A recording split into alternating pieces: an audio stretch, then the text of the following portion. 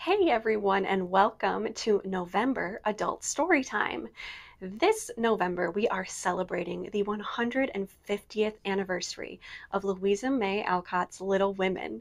And so, along with some other amazing programming that you have to check out this month, including crafts related to each of the March sisters, cookies related to Little Women, I'm going to be reading to you the very first chapter of Little Women. And I hope you enjoy it. So here we go. This is Little Women by Louisa May Alcott, Chapter 1, Playing Pilgrims. Enjoy. Christmas won't be Christmas without any presents, grumbled Jo, lying on the rug. It's so dreadful to be poor, sighed Meg, looking down at her old dress. I don't think it's fair for some girls to have plenty of pretty things, and other girls to have nothing at all, added little Amy, with an injured, We've got father and mother, and each other, said Beth, contentedly from her corner. The four young faces on which the firelight shone brightened at the cheerful words, but darkened again as Jo said sadly, We haven't got father, and shall not have him for a long time. She didn't say, perhaps never, but each silently added it, thinking of father far away, where the fighting was. Nobody spoke for a minute, and then Meg said in an altered tone, You know the reason Mother proposed not having any presents this Christmas was because it is going to be a hard winter for everyone, and she thinks we ought not to spend money for pleasure when our men are suffering so in the army. We can't do much, but we can make our little sacrifices, and ought to do it gladly. But I am afraid I don't, and Meg shook her head as she thought regretfully of all the pretty things she wanted. But I don't think the little we should spend would do any good. We've each got $1, and the army wouldn't be much helped by our giving that. I agree not to expect anything from Mother or you, but I do want to buy Undine and Cintran for myself. I've wanted it so long, said Jo, who was a bookworm. I plan to spend mine in new music, said Beth, with a little sigh, which no one heard but the hearth-brush and kettle-holder. I shall get a nice box of Faber's drawing pencils. I really need them, said Amy decidedly. Mother didn't say anything about our money, and she won't wish us to give up everything. Let's each buy what we want and have a little fun. I'm sure we work hard enough to earn it, cried Jo, examining the heels of her shoes in a gentlemanly manner. I know I do, teaching those tiresome children nearly all day when I'm longing to enjoy myself at home, began Meg, in the complaining tone again. You don't have half such a hard time as I do, said Jo. How would you like to be shut up for hours with a nervous, fussy old lady who keeps you trotting, is never satisfied, and worries you till you're ready to fly out the window or cry? It's naughty to fret, but I do think washing dishes and keeping things tidy is the worst work in the world, and it makes me cross, and my hands get so stiff I can't practice well at all. And Beth looked at her rough hands with a sigh that anyone could hear that time. I don't believe any of you suffer as I do, cried Amy, for you don't have to go to school with impertinent girls who plague you if you don't know your lessons, and laugh at your dresses, and label your father if he isn't rich, and insult you when your nose isn't nice. If you mean libel, I'd say so, and not talk about labels, as if Papa was a pickle bottle, advised Jo, laughing. I know what I mean, and you needn't be satirical about it. It's proper to use good words and improve your vocabulary, returned Amy with dignity. Don't peck at one another, children. Don't you wish we had the money Papa lost when we were little, Jo? Dear me, how happy and good we'd be if we had no worries, said Meg, who could remember better times. You said the other day you thought we were a deal happier than the King children, for they were fighting and fretting all the time, in spite of their money. So I did, Beth. Well, I think we are. For though we do have to work, we make fun of ourselves and are a pretty jolly set, as Jo would say. Jo does use such slang words, observed Amy, with a reproving look at the long figure stretched on the rug. Jo immediately sat up, put her hands in her pockets, and began to whistle. Don't, Jo! It's so boyish. That's why I do it. I detest rude, unladylike girls. I hate affected, niminy-piminy chits. Birds in their little nests agree, sang Beth, the peacemaker, with such a funny face that both sharp voices softened to a laugh, and the pecking ended for that time. Really, girls, you are both to be blamed, said Meg, beginning to lecture in her elder sisterly fashion. You are old enough to leave off boyish tricks and to behave better, Josephine. It didn't matter so much when you were a little girl, but now you are so tall and turn up your hair, you should remember that you are a young lady. I'm not. And if turning up my hair makes me one, I'll wear it in two tails till I'm 20, cried Jo, pulling off her net and shaking down a chestnut mane. I hate to think I've got to grow up and be Miss March and wear long gowns and look as prim as a China Aster. It's bad enough to be a girl anyway when I like boys' games and work and manners. I can't get over my disappointment in not being a boy. And it's worse than ever now, for I'm dying to go and fight with Papa. I can only stay home and knit like a poky old woman. And Jo shook the blue army sock till the needles rattled like castanets, and her ball bounded across the room. Poor Jo. It's too bad, but it can't be helped. So you must try to be contented with making your name boyish, and playing brother to us girls, said Beth, stroking the rough head with a hand that all the dishwashing and dusting in the world could not make ungentle in its touch. As for you, Amy, continued Meg, you are altogether too particular and prim.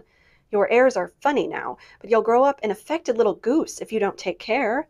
I like your nice manners and refined ways of speaking when you don't try to be elegant, but your absurd words are as bad as Jo's slang.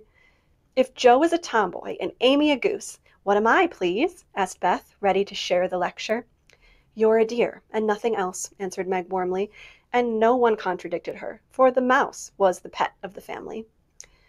As young readers like to know how people look, we will take this moment to give them a little sketch of the four sisters, who sat knitting away in the twilight, while the December snow fell quietly without, and the fire crackled cheerfully within.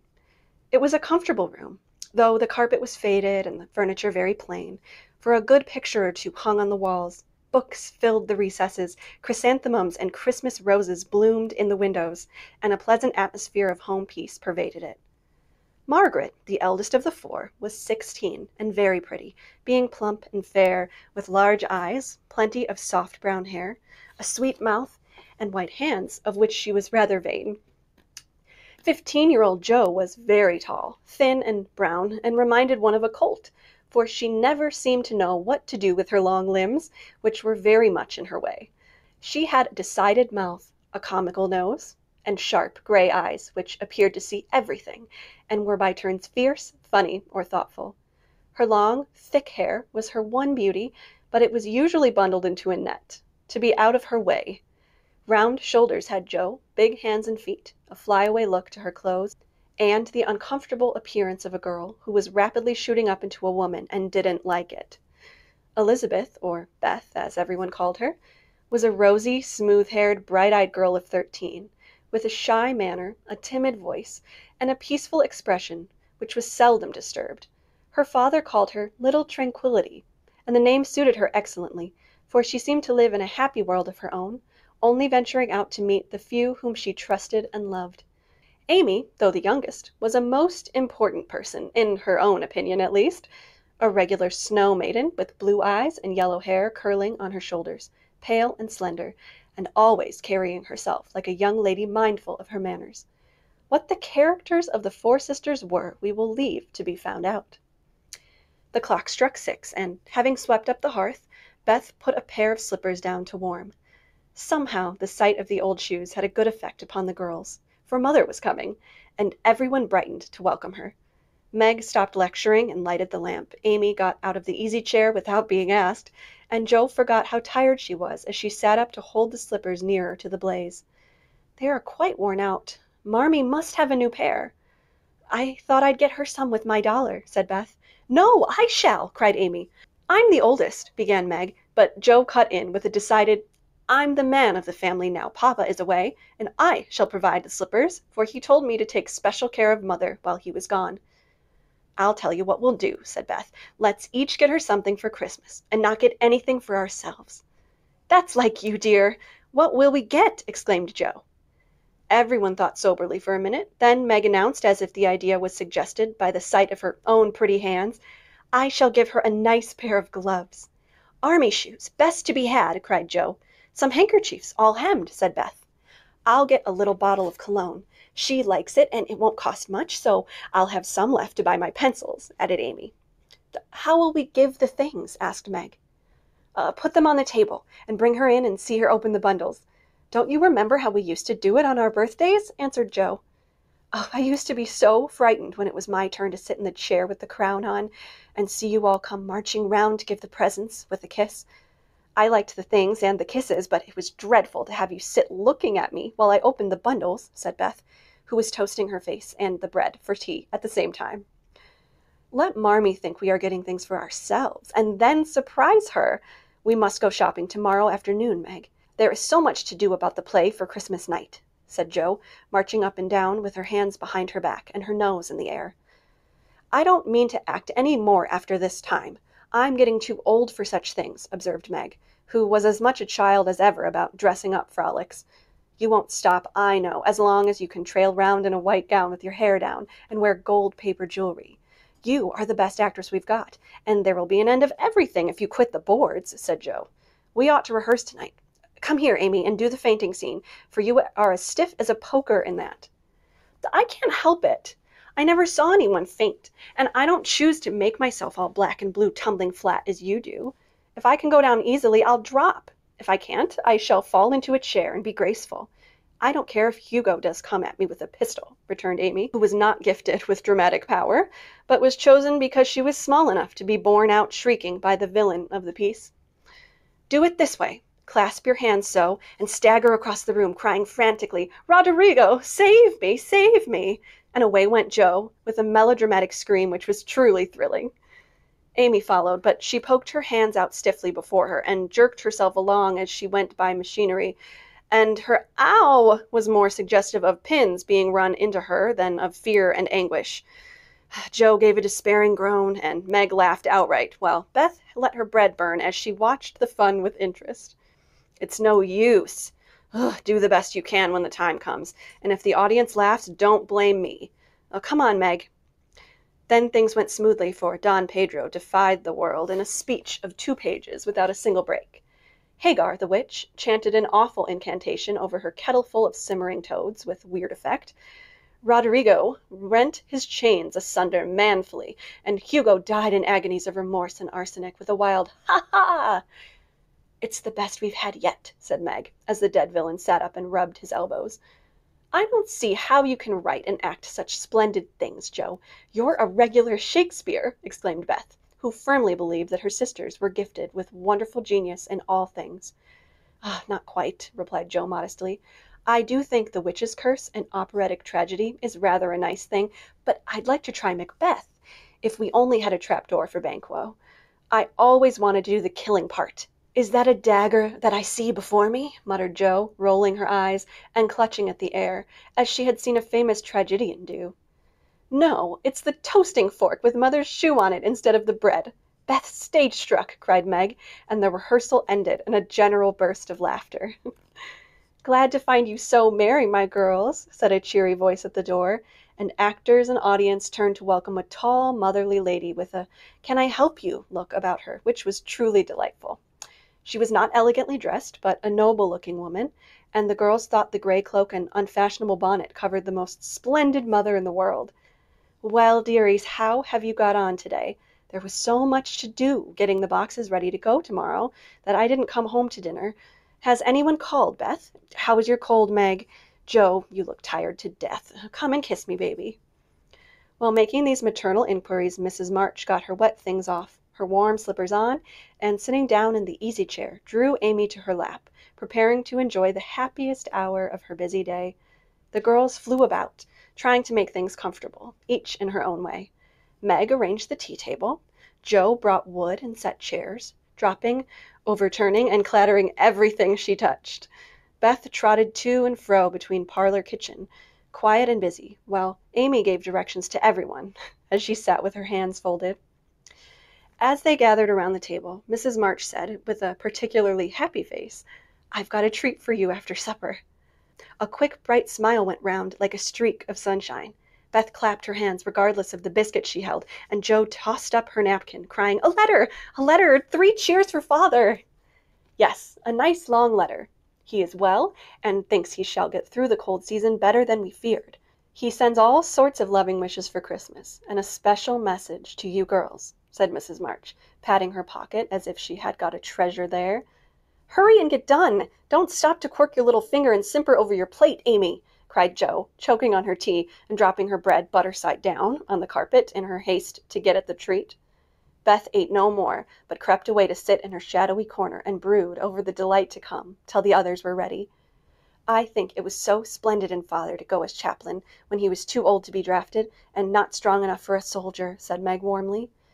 Don't I wish I could go as a drummer, a vivant, what's its name, or a nurse, so I could be near him and help him, exclaimed Jo with a groan. It must be very disagreeable to sleep in a tent, and eat all sorts of bad-tasting things, and drink out of a tin mug, sighed Amy. When will he come home, Marmee? Asked Beth, with a little quiver in her voice. Not for many months, dear, unless he is sick. He will stay and do his work faithfully as long as he can, and we won't ask for him back a minute sooner than he can be spared.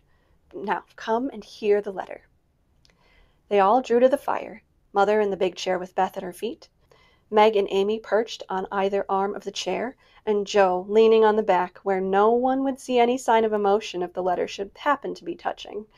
Very few letters were written in those hard times that were not touching, especially those which fathers sent home. In this one little was said of the hardships endured, the dangers faced, or the homesickness conquered. It was a cheerful, hopeful letter, full of lively descriptions of camp life, marches, and military news, and only at the end did the writer's heart overflow with fatherly love and longing for the little girls at home. Give them all of my dear love and a kiss. Tell them I think of them by day, pray for them by night, and find my best comfort in their affection at all times. A year seems very long to wait before I see them, but remind them that while we wait we may all work, so that these hard days need not be wasted. I know they will remember all I said to them, that they will be loving children to you, will do their duty faithfully, fight their bosom enemies bravely, and conquer themselves so beautifully that when I come back to them, I may be fonder and prouder than ever of my little women. Everybody sniffed when they came to that part. Jo wasn't ashamed of the great tear that dropped off the end of her nose, and Amy never minded the rumpling of her curls as she hid her face in her mother's shoulder and sobbed out, I am a selfish girl, but I'll truly try to be better, so he mayn't be disappointed in me by and by. We all will, cried Meg. I think too much of my looks and hate to work, but I won't any more if I can help it. I'll try and be what he loves to call me, a little woman, and not be rough and wild, but do my duty here instead of wanting to be somewhere else, said Jo, thinking that keeping her temper at home was a much harder task than facing a rebel or two down south. Beth said nothing, but wiped away her tears with the blue army sock and began to knit with all her might, losing no time in doing the duty that lay nearest her, while she resolved in her quiet little soul to be all that Father hoped to find her when the year brought round the happy coming home. Mrs. March broke the silence that followed Jo's words by saying in her cheery voice, Do you remember how you used to play Pilgrim's Progress when you were little things? Nothing delighted you more than to have me tie my piece bags on your backs for burdens, give you hats and sticks and rolls of paper, and let you travel through the house from the cellar, which was the city of destruction, up to the housetop, where you had all the lovely things you could collect to make a celestial city. What fun it was, especially going by the lions, fighting Apollyon, and passing through the valley where the hobgoblins were, said Jo. I liked the place where the bundles fell off and tumbled downstairs, said Meg. I don't remember much about it, except that I was afraid of the cellar and the dark entry, and always liked the cake and milk we had up at the top. If I wasn't too old for such things, I'd rather like to play it over again, said Amy, who began to talk of renouncing childish things at the mature age of 12. We never are too old for this, my dear, because it is a play we are playing all the time in one way or another. Our burdens are here, our road is before us, and the longing for goodness and happiness is the guide that leads us through many troubles and mistakes, to the peace which is a true celestial city. Now, my little pilgrims, suppose you begin again, not in play, but in earnest, and see how far on you can get before Father comes home. Really, Mother? Where are our bundles? Asked Amy, who was a very literal young lady. Each of you told what your burden was just now, except Beth. I rather think she hasn't got any, said her mother. Yes, I have. Mine is dishes and dusters, and envying girls with nice pianos, and being afraid of people. Beth's bundle was such a funny one that everybody wanted to laugh, but nobody did, for it would have hurt her feelings very much. Let us do it, said Meg thoughtfully. It is only another name for trying to be good, and the story may help us, for though we do want to be good, it's hard work, and we forget and don't do our best. We were in the slough of despond tonight, and Mother came and pulled us out as Help did in the book. We ought to have our roll of directions like Christian. What shall we do about that? Asked Jo, delighted with the fancy which lent a little romance to the very dull task of doing her duty. Look under your pillows Christmas morning, and you will find your guidebook, replied Mrs. March. They talked over the new plan while old Hannah cleared the table. Then out came the 4 little work baskets, and the needles flew as the girls made sheets for Aunt March. It was uninteresting sewing, but tonight no one grumbled. They adopted Jo's plan of dividing the long seams into 4 parts and calling the quarters Europe, Asia, Africa, and America, and in that way got on capitally, especially when they talked about the different countries as they stitched their way through them. At 9 they stopped work and sang, as usual, before they went to bed. No one but Beth could get much music out of the old piano, but she had a way of softly touching the yellow keys and making a pleasant accompaniment to the simple songs they sang.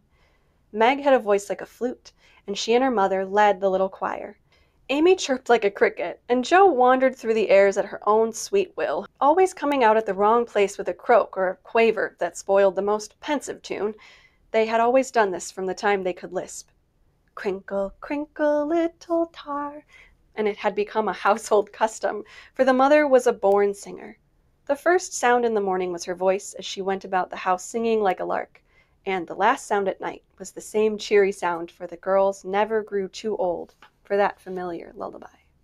Go ahead and pick up this book either in person, physical copy at our circulation desk, or on one of our ebook applications like Hoopla, and join one of our book groups for the month, either Forever Young Adult Book Club or Bookie's Book Discussion. Both groups are going to be discussing this book this month in celebration. And Polly's film discussion, if you like the 1994 adaptation of Little Women starring Winona Ryder, or if you've never seen it, come and grab a copy at our circulation desk or find it on a streaming service and join in on Polly's film discussion. We also have some other great programming, including Louisa May Alcott herself in a Zoom setting. So please check out our calendar, sign up for as many events as you'd like, check out our YouTube channel. Well, you're here right now, so you might as well take another look around. Thank you so much for joining us today. I hope you enjoyed Chapter 1 of Little Women, and we'll see you again soon. Bye, everyone.